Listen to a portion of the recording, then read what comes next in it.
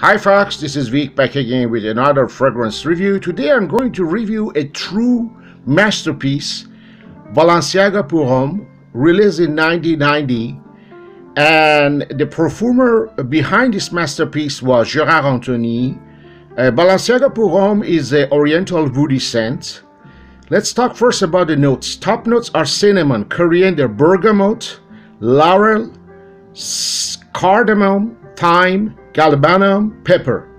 Mid notes are patchouli, sandalwood, cedarwood, cypress, and base notes are honey, oakmoss, labandanum, vanilla, musk, and oud. Why I'm talking about this scent? Because unfortunately Balenciaga Pour Homme has been discontinued. Go and ask why once again. And this is a very exceptional scent. I can tell you that Gérard Anthony done a great job over this scent.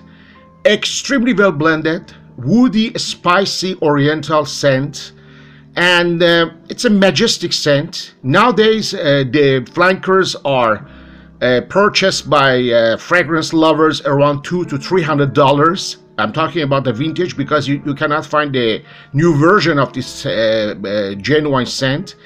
And it's very unfortunate that Balenciaga discontinued Balenciaga Pour Homme, also discontinued Huang, discontinued Portos, and discontinued all his vintage catalog.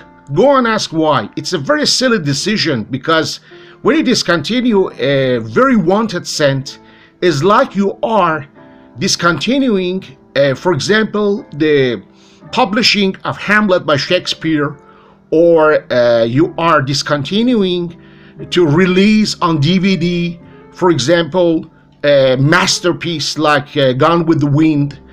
And those are a very unfortunate and silly decision.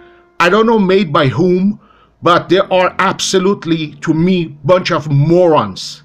So now let's get back to this scent. What I can tell you is if you can find, and if you have a budget to find the original Balenciaga Pour Homme, and you're ready to pay $200 to $300, you take a chance, because you never know if the scent is still good or not. But if you are lucky, you might still find this fabulous scent in some good conditions, and of course overpriced, because it's very wanted among the fragrance lovers, and they are searching and hunting to get Balenciaga Pour Homme.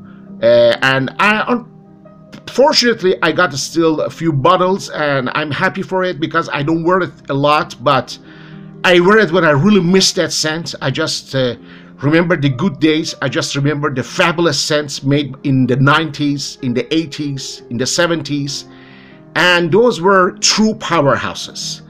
So that's all I can tell you. Balenciaga Pour Homme is a masterpiece, and Gérard Anthony done a great job over this scent. Cheerio!